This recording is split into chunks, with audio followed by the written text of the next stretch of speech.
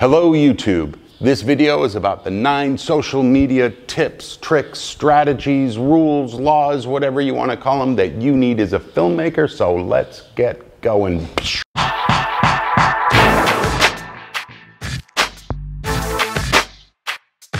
We're going to shoot something really big. So before we get going, I have been getting a ton of emails to repost the link to my training guide, which is a 33-page PDF called How to Sell Your Web Series Without an Agent. It applies to filmmakers, it applies to content creators, it applies to web series producers and creators, so it covers all of that. It is also the perfect companion for this video. So download that guide. It is going to help you immensely and give you a step-by-step process for how to use social media to influence and have impact on the industry. So moving on, social media. We filmmakers have a love-hate relationship with it. There are so many filmmakers I know that get caught up in, I don't want to blow my own horn. I don't want to, sound salesy. That couldn't be farther from the truth in the way that I'm going to be putting forward ideas on how you can use it authentically to get you where you want to go. So we have never lived in a time when you can broadcast to 1 billion people without asking for permission. Now, of course, you're not going to get all those 1 billion people, but you're going to get a chunk of them. And those people are the people that are interested in what you do. So there is no going back. If you are a filmmaker and you are not aggressively using social media right now, you're out of the game. And especially during this crisis with Hollywood not knowing kind of how it's all going to pan out, they're going to do something that is going to make Hollywood even more impenetrable. They're going to just go with the people that they know and know very well. The only people they're going to let in are people with audiences. So I want to run through some hardcore tactics and hardcore strategies that you can use and that are absolutely necessary for you to kind of hold up your career, to be the foundation of your career, because everything is going to spin from this. So before I get into the list, one of the things I notice about filmmakers, and this was true for me, I mean, almost cripplingly so, I tried to get big while staying small. Don't notice me. I don't want to put my name out there in a way that sounds salesy or that I'm blowing my own horn. And so we have to, as filmmakers, be willing to stand in our own greatness. It is okay that we have confidence in what we do. And it's not that overblown confidence. It's not that kind of pushy confidence. It's actually about pulling people in. It's about being authentic, and it's about being, remaining humble to a certain degree, right? And that lures people in rather than you going, watch my stuff, watch my stuff. Think about it. You would never go to a party and just start screaming, watch my film, watch my film. It would just, you'd be an oddball and they'd ask you to leave. So why would we want to do something like that on social media? Think about it as going to your favorite party, and think about it as having conversations with people. So let's get started. Number 1. Know what you make. You cannot give people context about why your work is important if you don't know from where your work comes from, why you make it, and why people should take the time to watch. Because at the end of the day, they're paying you. They are paying you with their time, which is way more valuable than money. So I hire a lot of producers, directors, DPs, writers, and I always ask, especially the producers, what kind of work do you do? And I will get kind of the coverall answer, right? Which is, I can make anything.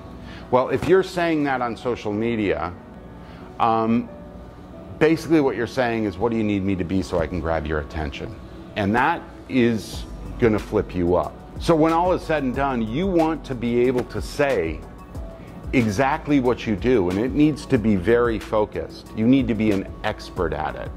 And if you are an expert at something, you can talk about it endlessly and talk about it with passion and talk about it from the heart with authenticity. If you are trying to be an expert at everything, it is going to be very tough. So know what you make. So number 2, marketing and promotion, they are not dirty words. These are not words that you need to be afraid of. We cannot be the kind of people who are not willing to talk about our work. If we're waiting to be discovered, we're going to be waiting a long time. So we have to create context. So how do we do that? We do that through marketing and promotion. I mean, let's take one of the best marketers in the world. Martin Luther King was amazing at messaging. And that's how he got done what he got done. It was an authentic message. It came from the heart. It was real, but it was on point. It was focused. So marketing and promotion are absolutely necessary in being able to do this. I know too many filmmakers who spend 80% of their time trying to get on set, trying to be on set, right? And I'm sorry, but if that's where you're headed, that's a rough thing. That's maybe 20% of what we do.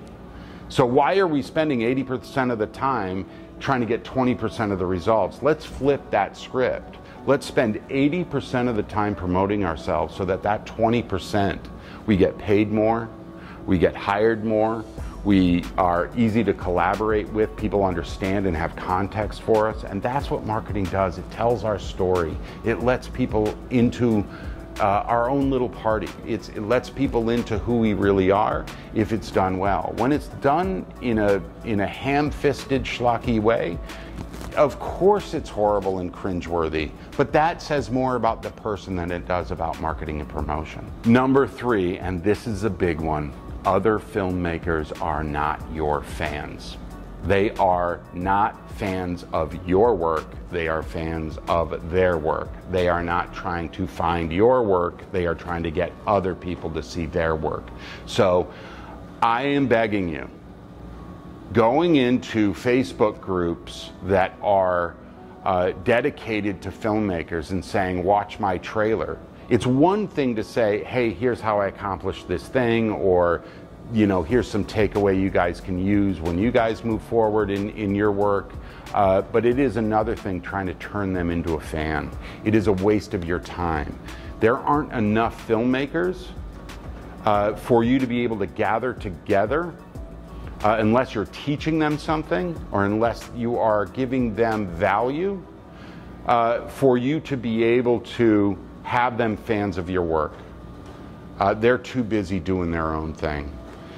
You want to find that person in Kansas. You want to find that person in the middle of Ontario. You want to find that person in the Midlands of England. Because those are the people that are going to dedicate their time to your work, and those are going to be real fans. So remember, don't hunt for scads of filmmakers and say, watch my work, I love you. You can inspire filmmakers, you can show your work to them, but do it for the right reason. You want the public to come to you, not this small cloistered group that only has so many people that would turn into fans. Again, if you're teaching or giving them value or exchanging information, that's a whole other ball of wax. But if you are trying to grow your audience to have impact on the industry, because let's face it, the only reason they're going to let new people into the industry right now is because they made an impact, and social media is the way they're going to determine whether you made impact. Number 4, create a bunch of little things rather than one giant thing when building your career. So many filmmakers go heads down for 9 months out of the year making this one big thing and lurching it over the transom and hoping that people find it. And then, I'm sorry, have the audacity to put a Facebook post in a filmmaker group saying, well, it's finally here, the trailer to the thing you never had any idea I was making and have no context for. We, as audience members and as viewers of that, biologically edit that. It's gone, we throw it out the window. We don't even see it because there's so many of them. And the audacious part of that is that filmmakers who are doing this feel that a week of social media is going to garner them attention because their work is going to mesmerize us, right? What we have to understand is the internet is filled with beautiful stuff. It is so much easier to create beautiful things right now. It is a lot cheaper. When I was coming up, we shot on film. So you were really precious about it, and there were only a few people that could really, make all that film stuff happen. They were these world-class experts that were very expensive. And now, the most dangerous person to the film industry is the 8th grader in, Idaho, with a video camera, with a DSLR and a copy of Premiere. So what I'm asking you to do is make a ton of little things and go across people's eyeballs consistently. Go across their screen all the time, right? Like every day. And this is how important this is. This is the linchpin of your career now rests on social media. It sounds obnoxious. Maybe 2 of you are going to just randomly get discovered. Those things rely on chance and luck. And I can't build a business on chance and luck. I have to build it on creating opportunity and saying my message. And again, you do not have to have 1 million subs, right? You just don't. What you can do is have a deep audience. Maybe it's 10,000 people, but they watch, share, comment, like. They take 4 or 5 different actions around your work. So make a ton of little stuff every day and just put it out there. Talk about your ideas. Let us into your day. Let us into your process. I'm telling you, people love process. I've done stuff where I've just been giving a thought when I'm on an airplane, and people will watch it, like to the 1,000. So you need to be okay with not always being in production on the big thing. Save that for when it's important and when it's going to have the most impact. Number 5, vulnerability breeds trust. Vulnerability and openness and letting people into your weaker moments and into the places of your insecurity or where you're unsure makes them feel like they're not alone.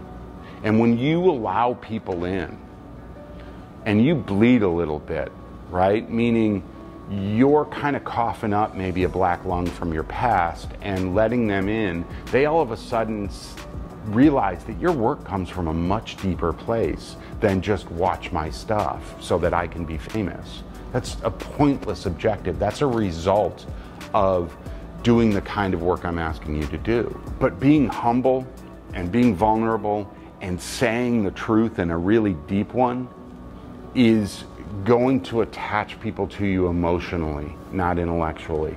People buy with their time, and people buy from a place of emotion, right? Nobody is buying a $300 Supreme t-shirt because they thought about it, right? People buy these because they want to be the kids at the cool table. And that's okay, but the reality of it is they buy that $300 t-shirt from a place that is emotional. They buy it from their heart to belong to a tribe. So if we can get people to belong to our little clan, right, by making them feel something, isn't that what we're supposed to be doing anyway? Let's make people feel something. Number 6, kill the sacred cow. What does that mean?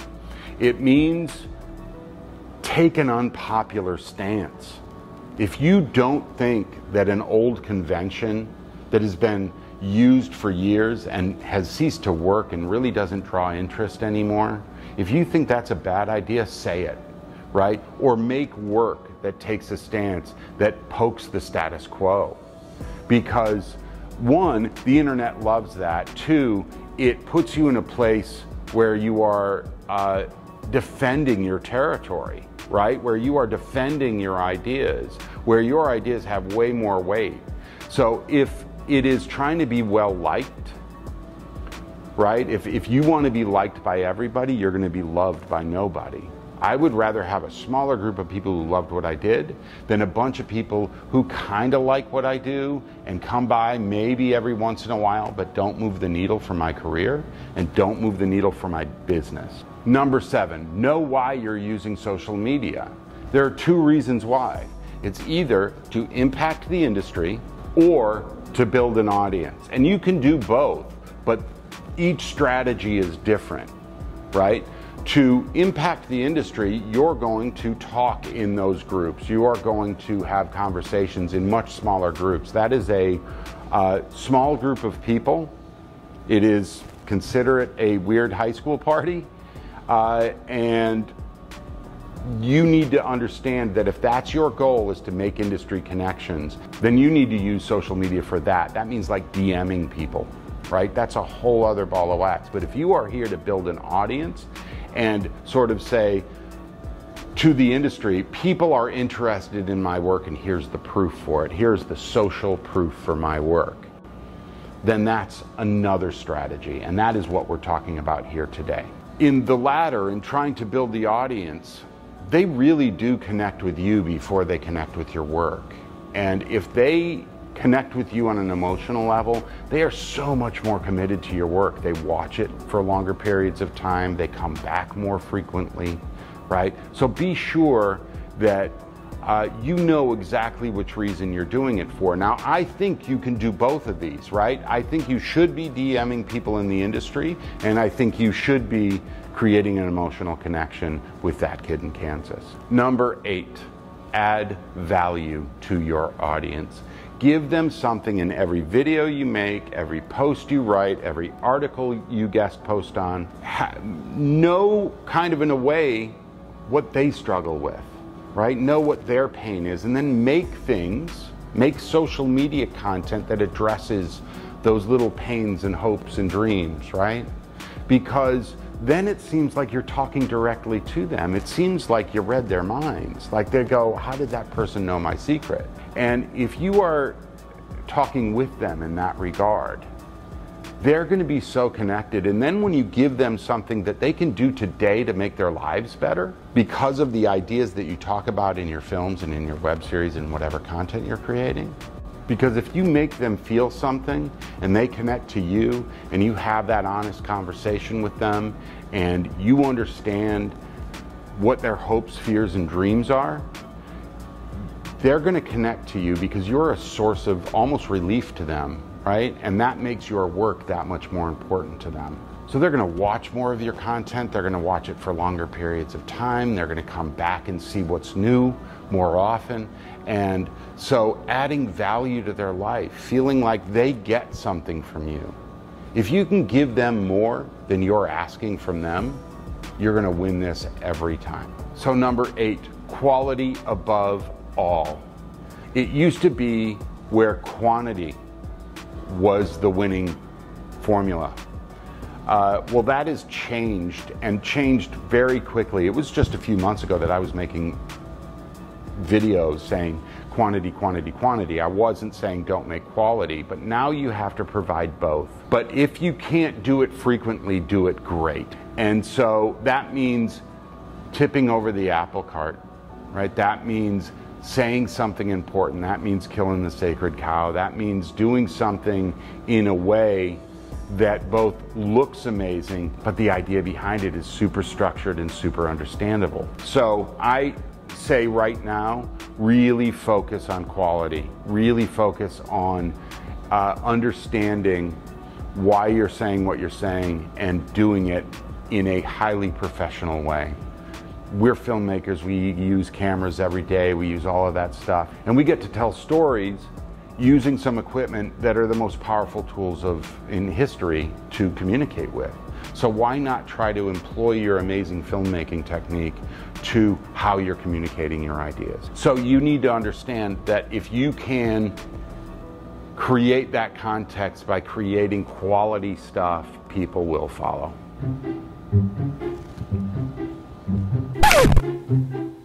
So when you just saw me looking down at my phone, that was me realizing I was going to be late for my haircut. So here you go. So let's light this clam bake. Finally, be everywhere. What does that mean?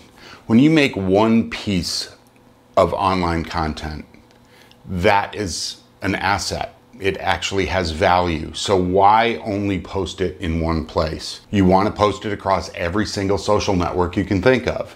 I'm talking Medium, YouTube, Facebook, Instagram, Twitter, all of them, LinkedIn. This gives the impression to the viewer, because they're hopping from place to place too. This gives them the impression that you are everywhere. And the more times they see your name, the more trust is built and the more kind of just you become part of their everyday. And what does that translate to? Some people call it fame. I call it attention, and not the kind of attention that 9-year-olds want. I'm talking about getting the attention for your work and having people spend time with you for longer and longer periods of time.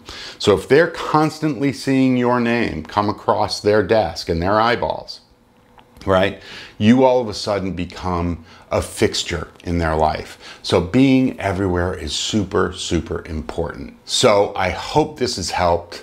Don't forget to download the training guide, How to Sell Your Web Series Without an Agent. It is a great companion piece for this video. It's going to give you a step-by-step way of doing exactly the things I just talked about. So don't forget to smash the like button. Don't forget to subscribe. Don't forget to hit the little notification button so you get notified of upcoming videos. And I can't wait to see you in the next one, and I'm talking to you.